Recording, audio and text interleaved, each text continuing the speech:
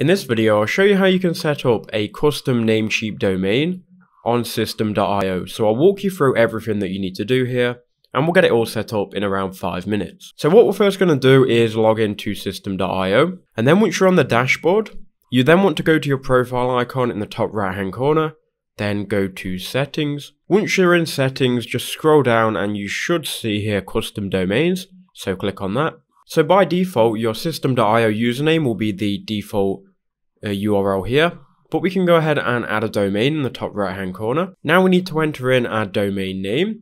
So to get that, we would need to go to Namecheap.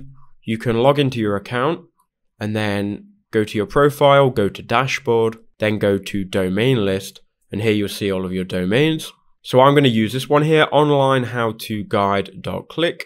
So I'll just simply copy this domain and I'll paste it in here. Add www at the start and then click save. Okay, so now you can see the domain has successfully been created. Now we need to go ahead and configure our domain and get it to link to system.io.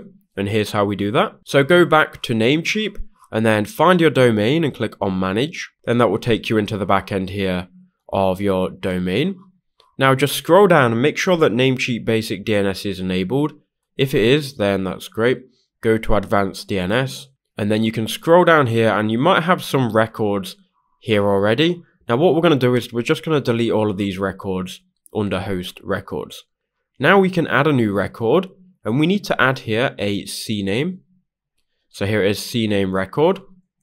Now go back to system.io. You can see we need to add a CNAME record. The next field that you need to add is www. So copy that and go to host and paste it in here. So www. Now in the value, you want to go back to system.io and we want to paste in all of this here at the end. So copy this and then paste it in. Then click on save changes. Okay, so now that's added. Now we just need to add the second one here. So we're going to go ahead and copy from the start here all the way to the end of this. So where it says .onlinehowtoguide.click, everything before that, we're going to copy. I then go to advanced DNS, add new record, add new CNAME, and I'll paste this in. Now we can go to the target and you want to then paste in all of this here. So paste in all of this, then click on save changes, and now we should be good. Now we can go back to system.io and we can close out of this.